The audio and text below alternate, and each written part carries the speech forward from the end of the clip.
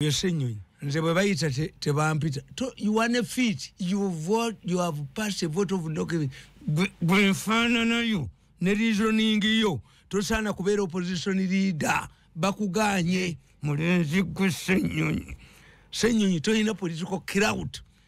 That's your problem. Tambingamba nyizo kuba nyondo nanga yabimpita ku mukono ne mu betebe nenjasa muloza zitulina magezi naye SSENYONYI oli mugwagwa nnyo agasajja kano gasomera bwerere SSENYONYI mwavu ayagala accountability anti bamuganye bamurejecting SSENYONYI kubanga nti look what no don't entertain that idiot kuinsighting abantu tetujja bayamba kuba temulina kyemutuwa. Is even painful. Ona you know nimutwe bajjagalirako nimwe bajjagalirako temutwe bajjagalirako bantu mmwe oyogereza speaker oyogereza aki tu kumi musatu tonyeza osatu radio 4 ensonso nze Adam Kungu program gwensonga kwetuli a media consultant Yusuf Tamale Mirundi kwetuli naye mwana kyavuza mama we how many times does a woman die bali bayine enkola ne baawe nga parliament bamala girwaniramu abaana ne bazukuka parliament netuula. This is what happens in this government. Nti parliament mugirwanira mu Italy eno. Government scandals are intended to pull down the government when you get sensible people abasoma public relations. Bano tebayina bajozi bujozi balowooza mbufe tujja bakolera kubwerere nga tebalina kye batuwa ababimanyi. You see kati olumba speaker omulumbira ki speaker office ya president ya vice president ya speaker ya deputy speaker ya chief justice nalabye ne first lady na mu education muri mu send 90 billion za gaba kakati mmwe obanga muri ekana nemutwe bajjokolirako ku nsenjavu lwaki mu beti kamiona nikalo vindize beti kamia sirika. Why do you talk about the speaker not the area ones? Are you telling us that the other offices that enjoy the same privileges as ours is proper? Muleke kuinsighting abantu tetujja bayamba kuba temulina kyemutuwa. Is even painful. Ona you know nimutwe bajjagalirako nimwe bajjagalira ku bantu ebyo mubisirikire for abaganda tugatwe kisizakira tunamumma. The moment you antagonize the speaker nalabye mu monitor kubanga kye batamanyi nti ona yanimu omukani ku bantu aniyo anyala nga mpite ekidoli kye tukubaganya emyaka paka lumba bene mbajjawo. Kakati okitegeera nti ne facility bamufulumiza mu education mbadde sikimanyi kati ezo donation has 190 billion years one primary ina donation vice president yaita ina musajja nina amuleeta nakusa tumusasulira omugongo gwe. When you are talking about poor people abantu baavu mwabakunamira temutwe bajjagalirako bantu mmwe oyogereza speaker oyogereza aki tu nti era obutategeera bwabwe bwe bubaleetera obuzibu. These people don't reason. Oyo gundi ani oyo SSENYONYI nze bwe bayita tebampita you want a feat you vote you have passed a vote of no giving gwe mfaanana yo ne reasoning yo tosaana kubeera opposition leader bakuganye takitegeera ajja kutuleekaanira n'obusiru bwe. Is it mandatory that whenever there is a meeting you must attend? Amwe commission yes ne ba prime minister ne bani. If you want, why is it that the earlier ones bali abali opposition leader of substance but ba complaining nga kicho kitegeeza kwe public ekulijekitize mulenzi gwe SSENYONYI toyina political crowd. That's your problem. Can I mention it? To when my family sits, Mirundi is not invited. That is, you are not important. Two, naye Ssenyonyi oli mugwagwa nnyo agasajja gano gasomera bwereere. When you say nti the headmaster has given a teacher some special treatment, unless he is a female teacher, but he is a teacher, what would cause concern? Nti yiko milioni bamujjanja bamuddwaliro milioni bina Museveni naziisa mutani wa Mirundi mbu advisor nswera amazi advisor wawafuna milioni tambingamba nyizo kuba ennyondo ndowanga yabimpita ku mukono ne mubetebe n'enjasa mulowooza tetulina magezi ne kusasi yageze Canada naye abula kamiliringa bano kamiliyoni yaziryo. What does Chameleon do in the government to balance this money? What does Chameleon do? Yakubisa abantu wano tia kasi mwagula ubulanchi ya dip. Niyo mwivi mukola mulowooza tuli basiru fenna. We are stupid. Omusajja omunna baga nti omuwalabu yateesa munne sementi. Najja omukima namuga nti empungu yamusitudde. Naye namuteesa emitayimbwa nange emitayimbwa yange giriwa. Ti emmese agikekese. In a country where the Chameleon is, who have nothing to do with the government, their opponents can get 400 for treatment. Is it a crime for a speaker to give a former opposition? Ssenyonyi nyoko yakuyisawa munyuma oba wayita makuba mwetuyitamu ekyo bakyogera mu government efaananga eno. Can you raise this issue in a government that operates like ours? Nti Chameleon kimuwesa milioni ebina chichi. If this government can give Chameleon million ebina nga ali bwera, did Chameleon go through the board, the medical board? Maya bafi anzola amagulu gamulinga gam lwendiva kuno mwena mulikaba anzola amagulu gamulinga gam maya bafi eye ba government oba kyaji kupoleningamu omusajja nakwata nnyina kati bwe mutamutta muba mukyamuvunana kintu yakutte muwala we. If Chameleon, who has nothing to do with the government, is not anywhere, he just goes to America. Akasajja Atabukidde kasibu akagwagwa awandikidde Katikkiro Nabbanja kale Nabbanja ezange nzisasulira sibuliangayo Nabbanja nti akubye essimu namukolera akalulu nti nalwadde mbalinda kudda naye kakati Ssenyonyi gwe n'akatweka obuuzaaki. I rather do with the speaker who can give money to Mpuuga a former key.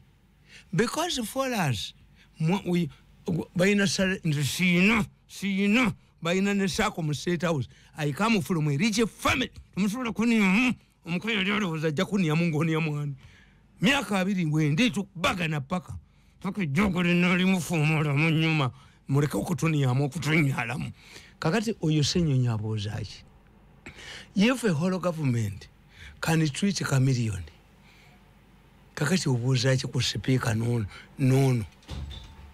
Unless you are an idiot. Okitegedde what I'm explaining. Nti a government can give Chameleon million bina. What does he do in a government?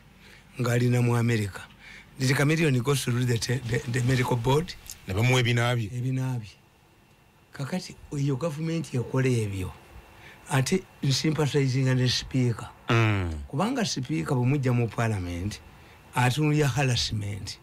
Tizo mukoya nimu Museveni yango bakirunga mubbi wankoko nakanyuka ku jirikiti kubasula embwa. 1.7 nswera amasi.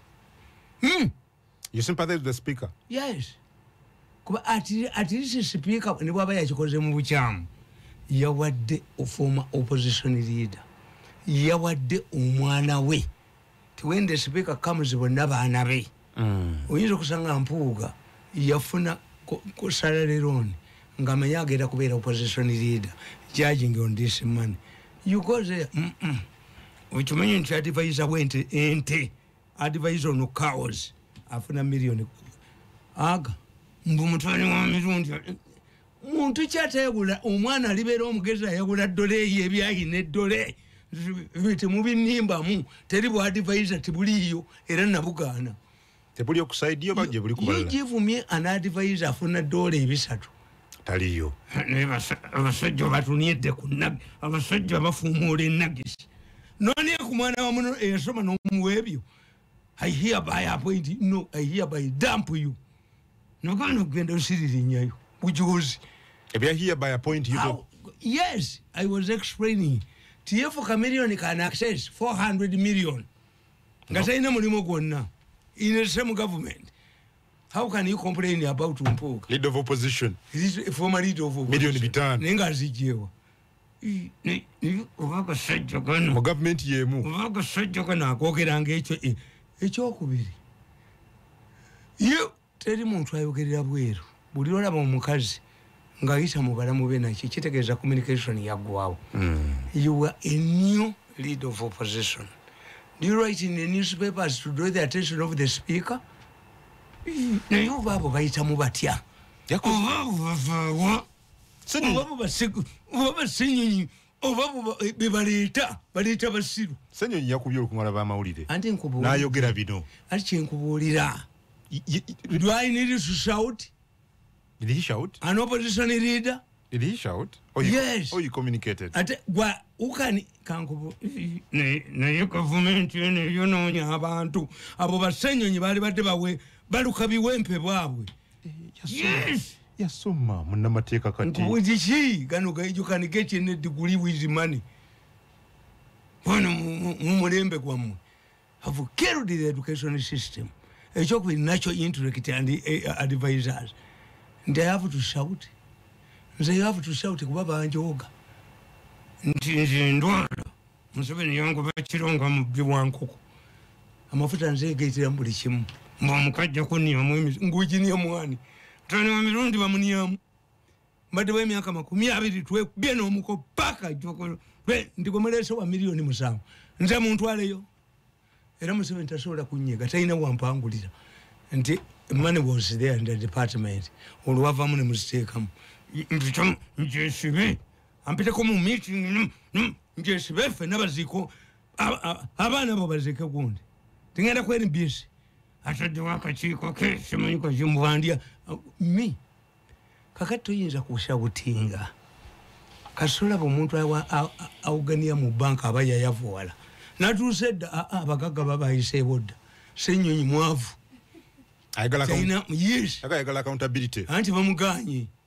Bamurejecting Ssenyonyi. Kubanga yagenti look what no don't entertain that idiot. Commission tatulanga mute bamuyitanga tegayina okubeerako. Tabajamu. That is a rejection. Taja mu parliamentary commission. Tajamu mugundi. Tobajamu. Yaga namu mpiteko. Tebakuyita. Gwe bakufiisa gwe. Nkole debut yange. Toyogera na kwogera ekyo nti omukazi ankuba mugongo. Musajja kasajja kikono. Akawumba tutu. Natofuma bantu. Ndisibuma. Conduct. Mbulyayo leader of opposition. Yali agente bampita. Ssenyonyi gwe nasokuwala ng'akyogera. Ti commission ino okutulamu naye tebampita. Simanyi obetula. Bananga nze ndi mukowano ndya luwombo. Ulire nganga bweyogera. Respect yourselves. So it was a mistake. Nze nine ewantu gye ngenda. Era bagendere bangamba akantu kafo kayina mu pisto. Nembaga nze nkola do you believe I'm a fool? Simanyi nti bano baazaawo. Nyezo kujja nayo. Gwanja zuli musiru. Yes. I'm knowledgeable enough. Nti wano baazaawo. Ekitegeeza sijja nayo. Ogirekayo. Njirekayo. Gwokwata naye abamusiru. Kati gwobwonjaza nze nkugamba mumala okunjaza nga gati you are stupid. Did you expect him to come here with my pistol? Because I knew that they would check him. Yes. Chivola bali batukwatire London mu State House. Naye nkoli mawuli lunaku. Amelia yabakola bubyoko tudde omusajja ngwanze mandwa. Mbakolimira buli lunaku. Kujoga family yange. Bali se batusibye. Nga badire kamera basadde mu enjaga. Abasajja bubatulya mbu balokole. So parliament ekivuddemu etya kino. Ate ekivaamu. Obole ensonga zikutte bulungi ng'omwogezi wa parliament. This man does not even need the speaker to respond. Why? You are at the level, at the status. I don't think that even Uganda can complain. It does not access the speaker. If civilians can access the speaker, what makes you not able? Omanyabo basenyonyi baba causes. The leader opposition. Mbabulira. Baba causes okubanga uye speaker ngani. Nze nabaga nti speaker jabba kubanga bwemba kubye. Speaker jabba kubanga gundi nga muwozi bwe yabakubye. Kubanga temubala. You are not calculative. If you want to undermine the speaker, tumuvunana ebyo. Kati neza facility bazogedde. We knew that Ministry of Education irazegaba. Ezana banja ziri mmeka. Zagabako. Eza Vice President ziri mmeka muzogere. Mukuna enseno. When a stupid woman stripped naked before drunkard men is raped. Kamu yajjo kali mukamba abantu abavu. Mwinako neze mugabako. Neze batwale Bahamas okukyala. Neze ko ngamaduka g'abantu mugagula. Bali mukisayitinga abantu basoma. What caused the French Revolution? Ngende kiba kyusiza mu Uganda. I'm saying idiots. Yes. Olaba basiru. For Abaganda batukantu ekisisa akira tunamumma. Why do you expose all of this? Bali mukweyanika. Yes. Si kirungi eri eggwanga. Natunulira bali venue authority. Yes. Nti abantu bali mukutegeera kati ensimbi wezigenda. Bali venue kati bwogendayo. Bakugamba mbwino okubeera ne box gundi. Post office box. Nojinja kalamba buulire. Kaimaleko omwaka mulamba. Nga tewali kye bataddemu. Mujja kulya kye nnakola mu revenue. Nja kutulikira buli venue. Basabye post office waliwo box ekikuze ekye post office. Emitwalo 9 buli mwaka mbu post office waliwo ensene ino okugunjulwa bewe nti bwe obyetagala mu government gondi lwakonsolite n'olumba butalo bw'omubuulo lyabuuse kamayinja emboka evugemera mu 10 ensi ekyuka ddala oyagala bateekemu ki mu box anti mulimu ki tuli ku gondi naye basajja kugamba muprovokinze abantu ba Uganda to riot naye bakyaganya lwa Museveni nojja kulaba ebisajja bwe yali venibyo nga babi betententwe. Why do I need a post office box? Wali ofunye kabalo wa post office? Mbere byali jadda. Njogolo oyazisaba mu manyi mu revenue.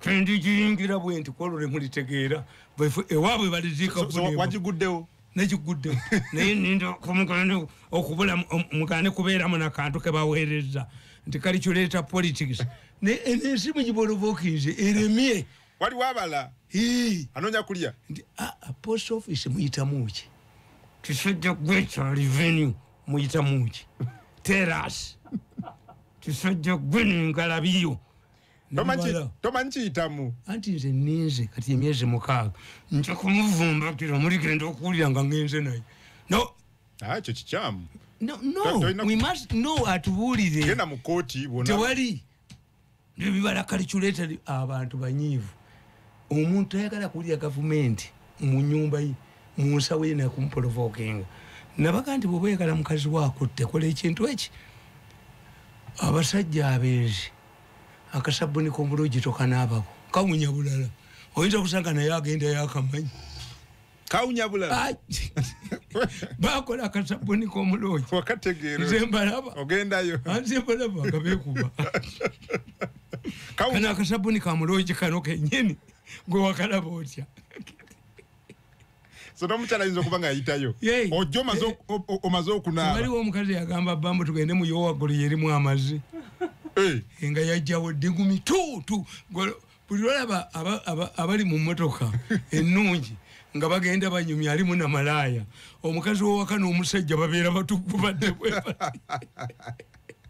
kyobala bazitomera nnyo naye wobeera ne mukyalawo nzambula n'abakazi me akazi ngoba obassa ennaku balina okuba bali firi nabo okwegendera mu byabwe bajja bakutnawalamba lwenzoli wa mirundi oba onoonya kufa bwofuna ekikubemba okunga oli bwere obakamanya nekimukwakulako otiyita bakuzanya agati tuleka waggale Kati mbabulira nembagamba nti gwe byoyagala mbabulira nembagamba nti learn how systems work.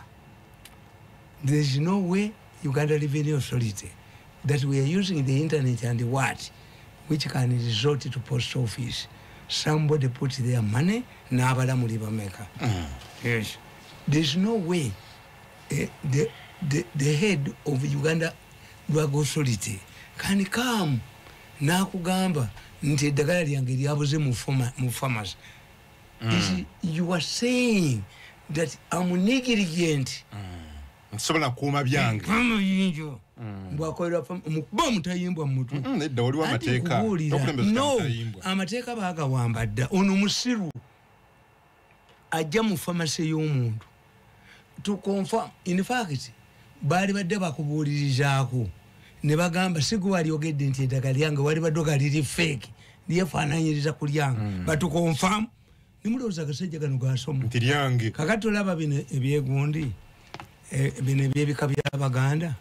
I told you ti ekkooti yakisekwa bagiyita yakisekwa kuba kabaka ajovaluulinga yakusekamu naye nze misweri bemanyi nti njagala nnyo okuwulira yo ku palamenti ati kyembagamba ti palamenti ekola etya abaakola CA abaatuula mu CA baali baana bato abala balina shadow abala baali tebamanyi political science. Omuntu atasoma political science nze musekerera kubanga bino byonna ne economy tukiyita political economy naki omuntu atasoma political science ayina ekizibu. Kakati kankubuulire balooya tebasoma political science balowooza the issue was the constitution. Let us make a new constitution. A new constitution is not a guarantee because a constitution is like a marriage ring. Wabukidde bamuvunikanga n'empeta agiina yakuba enduulu. Awabukidde? Abagenda okwenda empeta bagireka baba nayo ku mikono ebaako ekola ki? Esirika busirisi. Whether the constitution is written for 100 years in the golden letters, it remains a piece of paper. Unless it's a will, it's a marriage ring, it's a will of a person.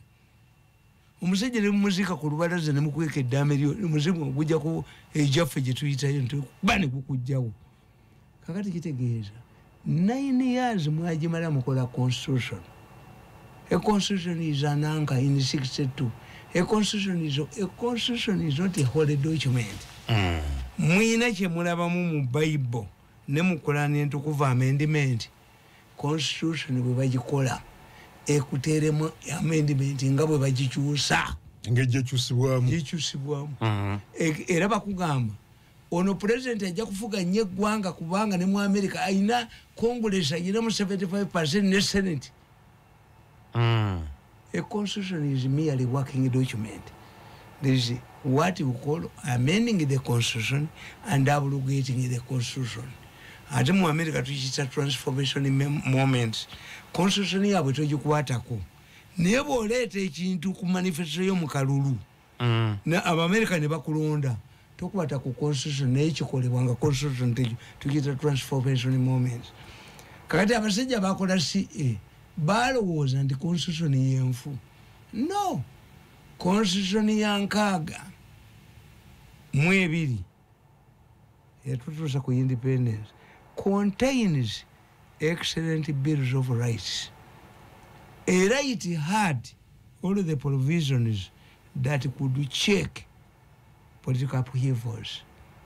Baba gamba munabangawo nga Buganda byeyagala bikonagana n'ebya central government ekya central government kyekinayitanga ne babalimba ab'emmengo ekireme mu Uganda kijja kutwalibwanga mu preview commission ya high court ya Bungereza nga mumaze okufuna independence.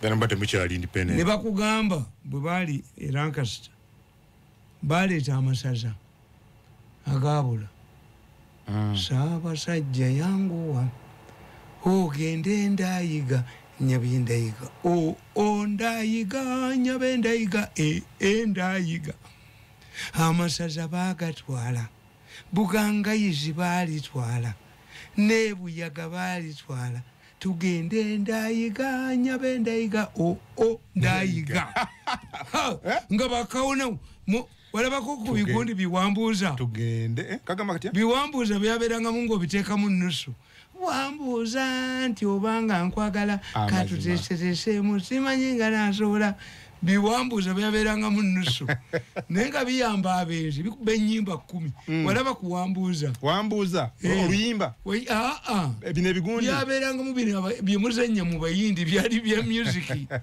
ng'okiseekolamu ennusu emu nekikuba ennyimba 10 nenga kiyamba abenzi lwaki omukazi okunywako omwenge omujjayo ne muzino otegeere nti si mulema ayinza okusanga omulema ng'atudde mu kagaali ke neggomesi ye anywa omwenge gono olyoka otema mukwane ng'omanyi nti omukazi muki kakati nkubuulira nti constitution batuuka ku masaza agabula abazungu babagamba ti amasaza gano galisalibwawo oluvannyuma lw'okwefuga emyaka emeka ebiri beni n'agamba muleke nga mugasazeewo Obote n'awandiikira kintu akapapula since we are going to be in government atani analeeta referendum mu myaka ebiri era bwe yatuuka mu 64 mu myaka ebiri ayawukanye n'Abaganda Muteesa ye president wa Uganda yali akubye abantu amasasi emisana tuku yali kabaka yali president yasooka president wa Uganda yasooka n'agenda mu katale ake ekaluguguza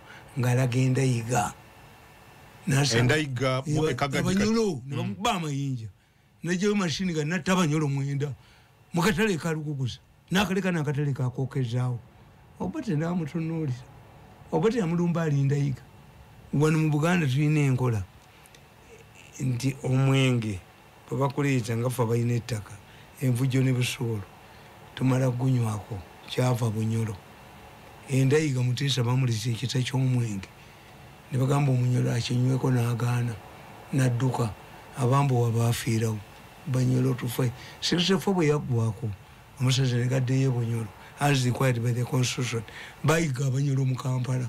So it was not the constitution failure kulimba butategeera. You have been said bakugambi enyumba zino tezigabiddwa zirigabibwa nga bapangisa be basazeewo baba zikuwadde Abaganda badda mu kulwana kubanga Obote yaweereza gundi akapapula yamuweereza akapapula n'amugamba ate ffe tugenda kubeera mu buyinza kintu Abaganda bafaayo. Milton, do you remember this cheat? Obote n'aseka. Which prevails over the other? A cheat or a constitutional provision? The provision of the constitution. Yali agamba ki? Oluvannyuma lwa independence myaka egi. Myaka ebiri. Era Obote yagamba nti abagende abatasinga bunyolo ku independence temukuba yakalunga batuteyo bakawunawo. My father refused to go there. Ebyo ebyendayiga teyabiyembamu. Teyagenda ndayiga.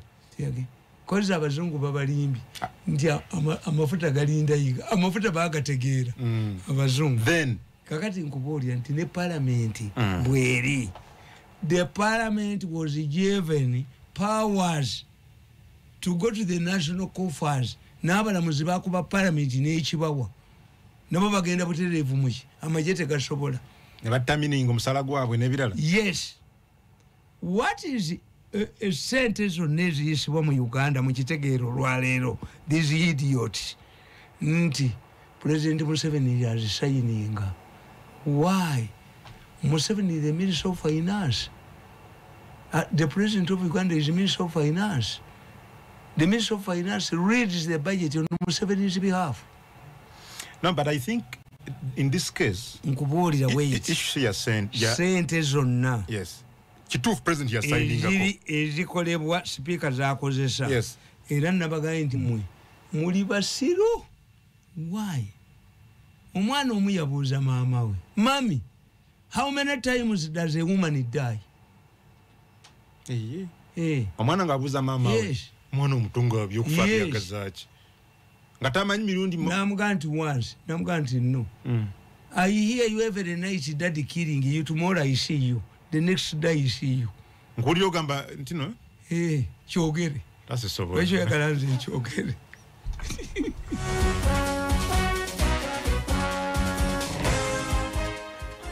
Katono nyoka kole mbwendi kateshumba. Akateshumba kitegeza akatangangika. Bamukwatako. Bamukwatako. Ali mu parliament awereza abantu. Yes. Biri byavaawo. Biri byagwa. Ali yawanuzi. Kateshumba. Akateshumbwa. Kakati no josanga akahinda. Yenkonkona muti. Akahinda kategeza yenkonkona muti. Eno jenda ba mukikinge kola bwe. Kekahinda. Ataka Honda. Akasola kali ebyuma. Omuhozi. Avenger. Mirundi. Zili kyakanga pa. Nze Rutera Basuma. Rutera Basuma. Rubingabania. Nagisi. Sikutege gwani? Nze Rutera Basuma. Rutera Basuma. Rubingabania. Nagisi. Agunuga wandiko wano. Nagisi. Rutera Basuma. Basuma. Rutera Basuma. Kanderindi. Rubingabania. Erindi bakwetoha. Ni? Rubingabania. Rubinga. Nagisi.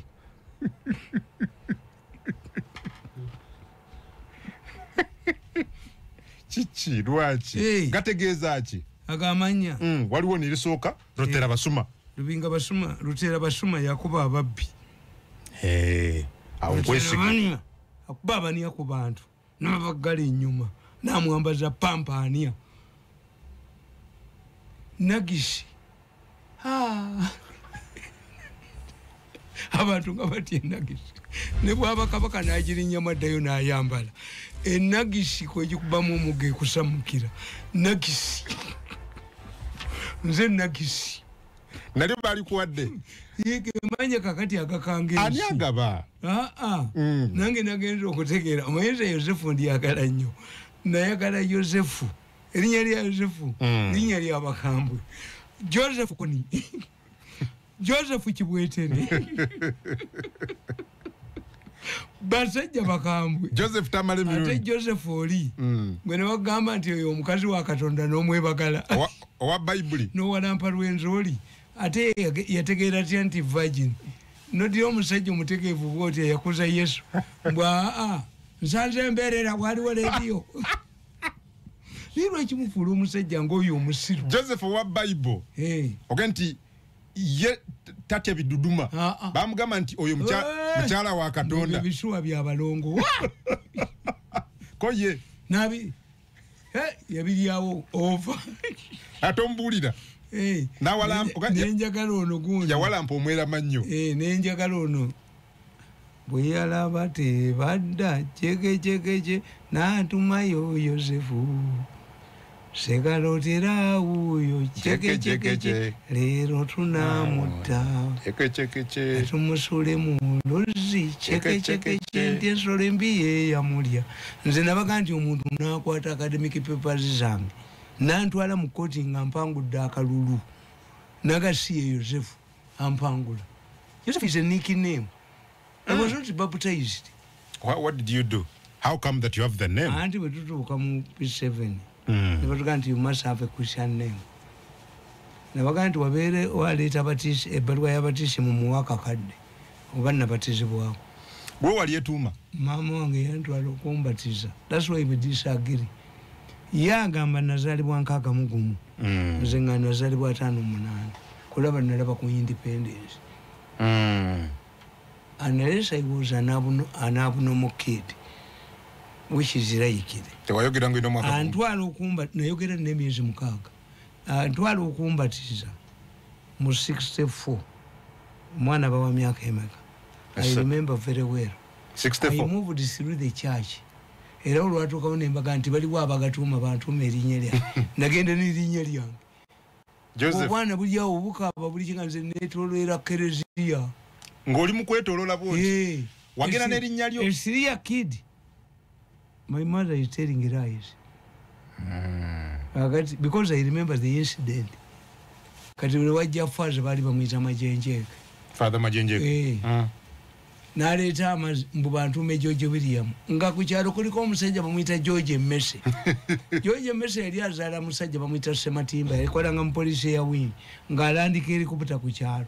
Era nze ekyansomesa ennyo nyina wa Sematimba yaleeta enkoko n'enkota y'ettooke ne birinnya helikopita nenga tekisoboka nkoko kulinnya nyonyi nesigirinnya yamuleetera enkoko n'ettooke Sematimba enkoko n'ekusoka okulinnya ku nga bw'aba yalandirize ku kyalo ku kisaawe waliwo amasomero agasoma waliwo abantu helikopita gwogimanyi tambulira mu bbanga tebayita helikopita kati gundi Sematimba era Amini yamwogerako nti abantu bawalana Sematimba olw'eggwanga woze Muganda kazalibwa ku kyalo enkoko yakusooka okulinnya ennyonyi kati nga ekitawe bamuyita George Messe bali abedda batumanga according to ki kumanya agali mu kitabo nti bakutumye babaganji wambwe n'enjooza faaza ku ttaka ba n'enfuluma ekereziya ate faaza yeekweka yalaba ngenze n'akoma n'agamba maama wange ti akaana amaanyi ge kayina mu kifuba muteyo mu katereti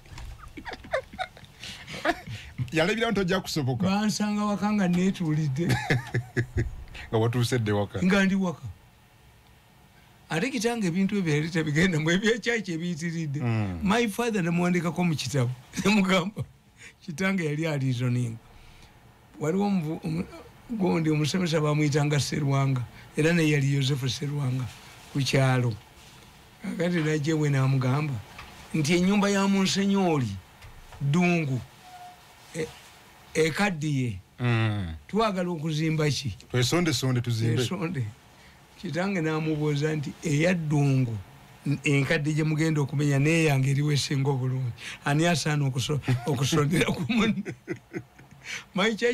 my father used to go to church oba ku Christmas oba ku good that's me nawe ogendayo kyalumu lwalumu enaku zino nkulaba nnyo wa Bujingo Bujingo muganda wange mukwano gwange but tolaba sapule yange njiraba Abakatuliki badde baagala kundyawo nga bagala kulirawo ng'okoze eki ate tumanyi nti Abakatuliki be basinga ewange banyima emmere enzungu n'eŋŋanda babadde bagamba ngenda kulokoka paapa gwe yawa emikisa nabagamba mmwe sikutegedde bakuma emmere eŋŋanda n'enzungu leka naawe okubuzanga mwana muto bali abakazi Bakatuliki abewaka bakazi bonna Bakatuliki babadde bagala kumma mmere eŋŋanda n'enzungu no you see what you don't know what public tunze mbasomesa era nze kikyansibye wano sente zange I want to retire nekolera emirimu gyange I'm 68 in 2 years I'll be 70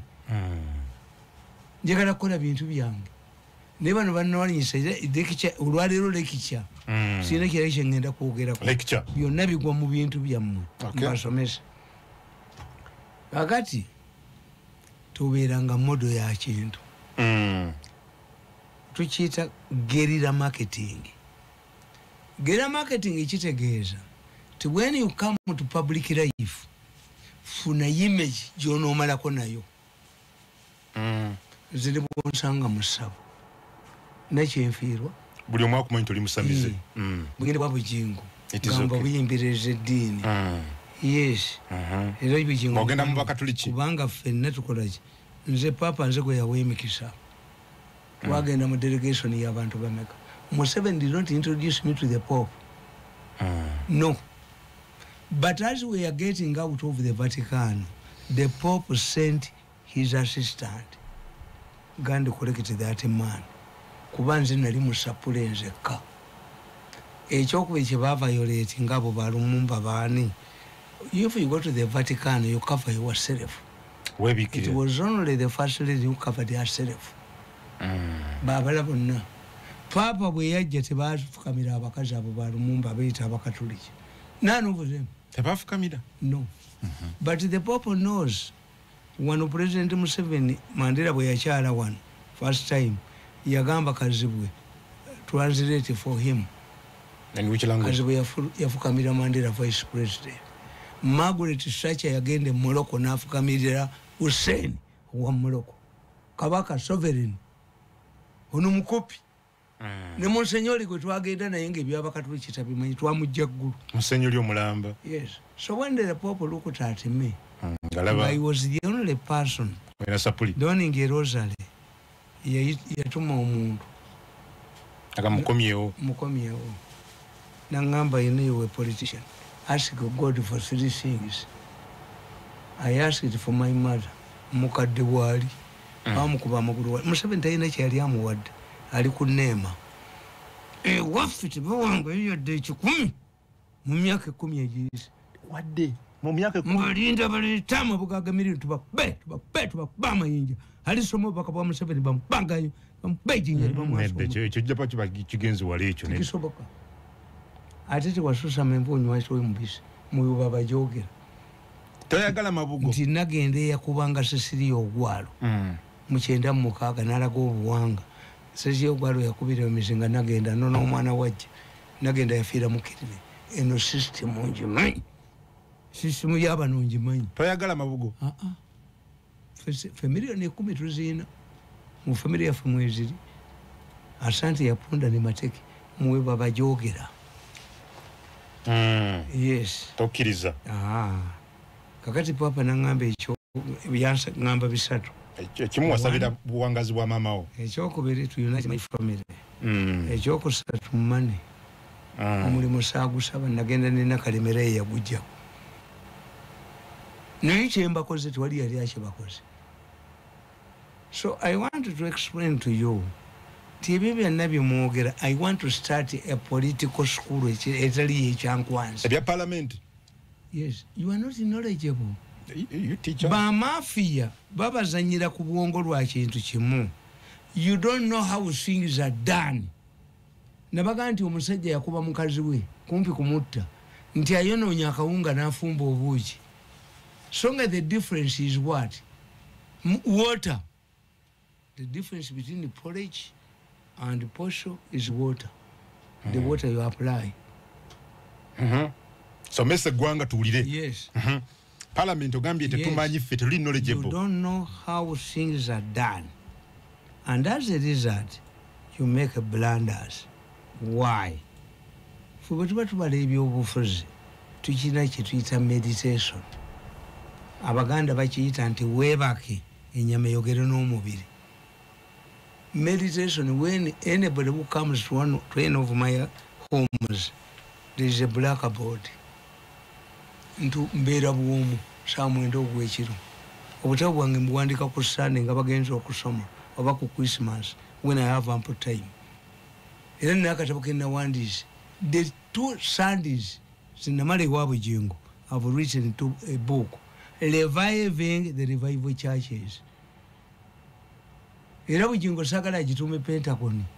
Yali badde all of faith church. Abasiraamu gye bali. Enyimba ze bayimba mulimu n'endongo naki. Ewa Bujingo tokoowa. Yakyusa enjiri. Yes. Kuba basooka revival to Pentecostal or revival churches. Zajja kujjawo Bukristaayo n'Obukatoliki. 2000 years. Bugaze tukita ki? Tukiyita political inertia. System bwerwa mu buyinza ekola ki? Egaga. So ne traditional religion. Does it have the capacity okwejjako obugavu?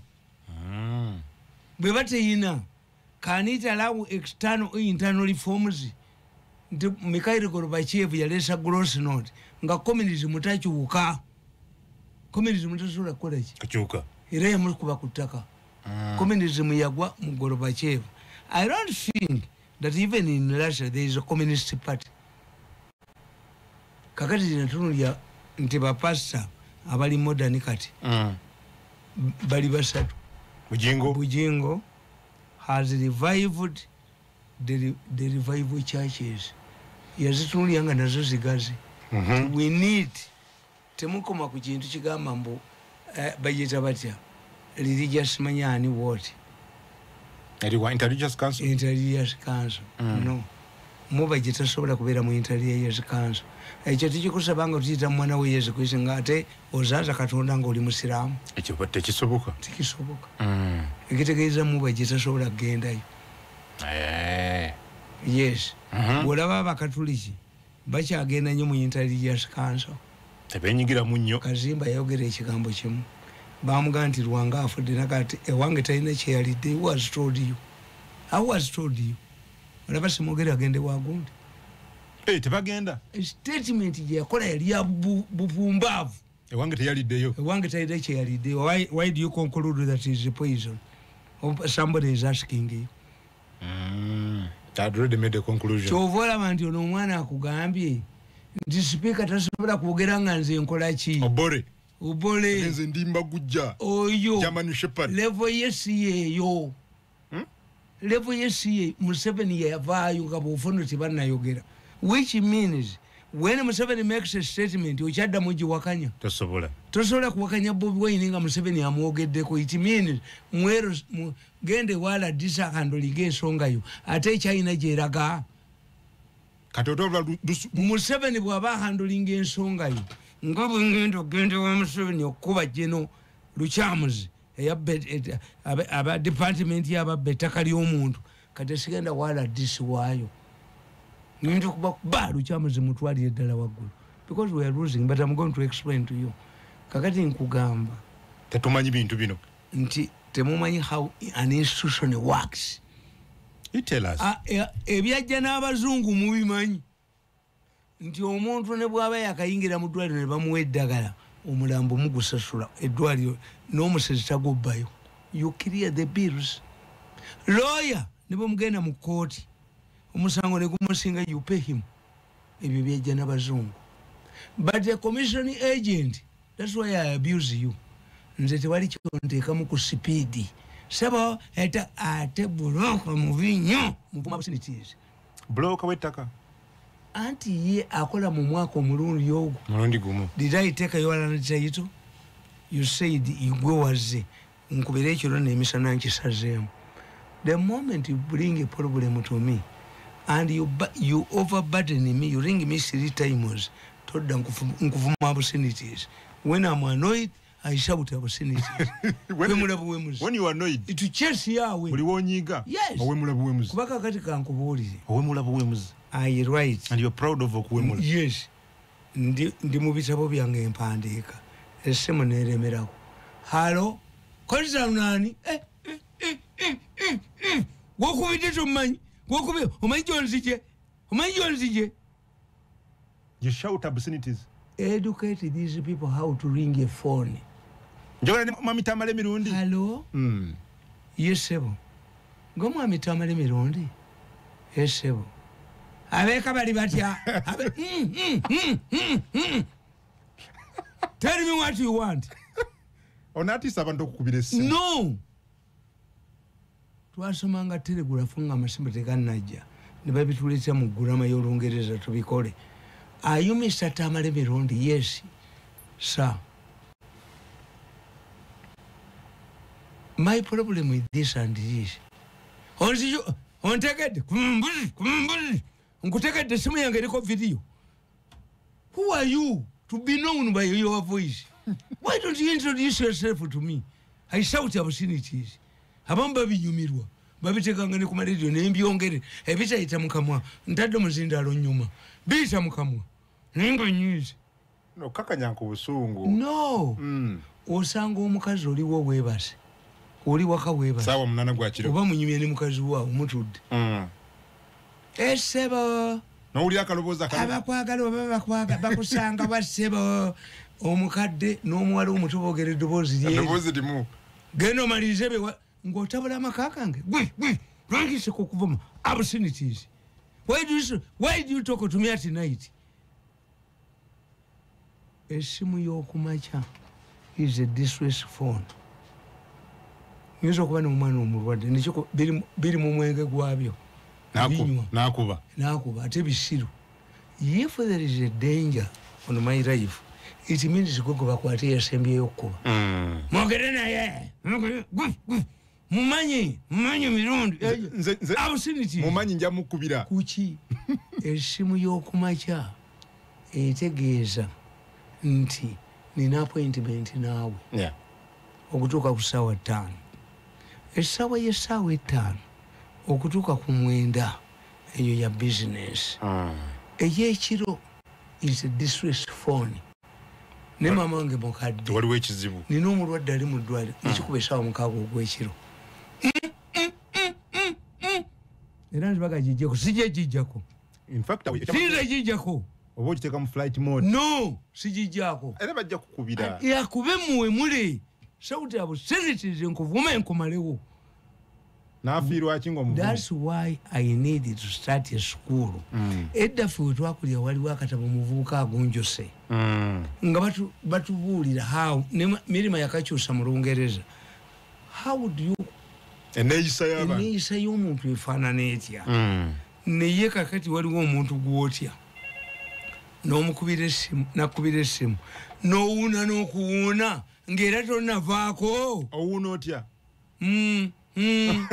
nkutamiddwa tugeze nkubidde halo mwami Tamale Mirundi oli bulungi embeera etambula etya nkulabako ddi enkya tunaakola abaana bali bati obakolere no be believe owuuna buunyi akutamiddwa nze nabeeranga mu ofiisi notamu omusajja ate ne kagenda koogera omusajja bwe nyingidde waliwo ayingidde olunaku lwonna nze you are stupid nakoyedde akasajja gwe nze when I enter somebody's office I stand I don't sit abakwetamiddwa ne waba minisita nga mpise anti mwe temumanyi buffet nti buffet first look behind kyovala ate ku buffet mumusanga wa seda that's not a buffet kubanga atikka enyama n'atikka engege n'atikka mountain rwenzoli ali ne bimukubanga banne tebalidde nze buli lwendaba abaga nti abawano mugende mu nnyumba nti awo tewali emmere ebeera scattered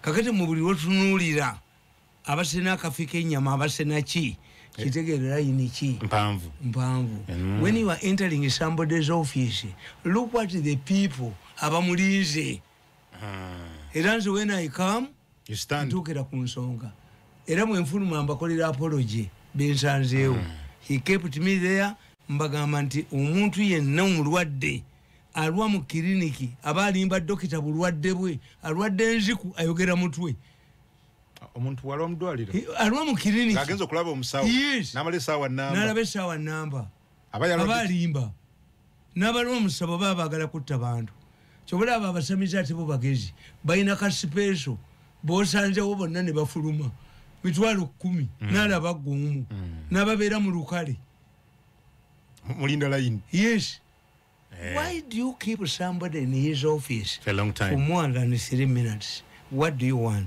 bananga akalunga katumenya akaluka yali campaign manager ze kusaba anyumya nze nalaba basoka nsadu na mwagala nnyo yafulumanga mu office abasikimuliwa agoli webusiki yakolabe ebyange byakyama wano tewali byakyama that man would solve abantu be wasanga nga mu ministry of finance nga bamayanja nkanji bokka nolabe gwagwa niteeka yakapapula nerigulawo neriteekayo omutwe bwatakuyita otambula ogende ateekayo omutwe bwati oli amulabe bwotuuka wantu nze I went yesterday somewhere where I will not mention nensangawo abantu bangi nimbabuuza nti bali balindaana nti ono mwina constituency kubanga sente muzirya buli muntu mubaka wa parliament ayina nga MP kibula bajja nabo yayi jaji nafulumye wafulumye n'ogenda ningenda nimanye ono ali bize tosobola kumulaba sijja kumulaba mulimu abalimu important nabalekayo entwe nakirekayo entwe omuntu nga mugenda kuziika emmotoka neserera buli kyabusiru bakireeta modira abakazi bagendeko mukasiko batuleteyo amazzi muyiwe ku mupiira enkali y'abakazi yekola nibaga wabeewo agirinya waggulu antirwa amafuta nga gaweddemu nemukkiriza nti mipiira gyemifu teyina giyalungu kigiragiranye wano kikwasaganye ndabe the issue is problemu yaabwe you can only unite when there is an election you can only unite kati bano benatinga efakita yaabwe yaani bano abaagala okutandika ekibiina ekipya tewali wano bibiina lwaki ebibiina byonna bya Museveni era kati sente bwe yazisibye tebayina Bobi Wine akyatambula nakati ali bweri waggwanga anti ebyo nange era kati ngenda kujjayo passport nalingi badiziza kati ngenda kutambula this issue ngende nekolera ebyange so tekigenda kola makulu tekina makulu gekikola you were one party Museveni n'abalema kati munamujjako mweyawuddemu lumba ekyo olubali ekitambo kyekibalya ne lukyamuza akoze ekiki n'abantu bakoze ekyabwe do you know that nti abantu beetamwa era ebyo Bobi Wine bye bakola ebyokwetunda okukola ki bibakola bubi the population egamba ne gwe tunatwala Museveni ajja mubula ekiddako kiki mumuleka afuge bali musulira kaliba why you have ebintu ebyo bimukola you demoralize kabe nakugambye demoralize the voters the population lwachi mwena ne babajjamu mwena babakola ki babaga mwena kyekimu bino byebevuma speaker ayogere sente mwena muziina okay why do you incite the population tugenda kumona yes wabali mu mitamala kali ekintu ekyo mukitunule munyumu abali ku media nti baleke kwevuma obusungu butukwata nti kamiliyoni ayina miliyoni 4 mange tayina kagaali waffe fe twemala fe tetukaaba nnyo fe sente waffe gyeziri naye singa nnyabo yali tetuyina sente Museveni tamuguliyanga nakagaali kabalema nze ne bwendwala tebampa sente naye kaakati ezo fe tuwulira tutya nkweyanza meeting tujettenganiremu media consultant Joseph Tamale Mirundi nkweyanzizza akadde k'otuwadde abatugobera mwebale nnyo yonna gye musinziira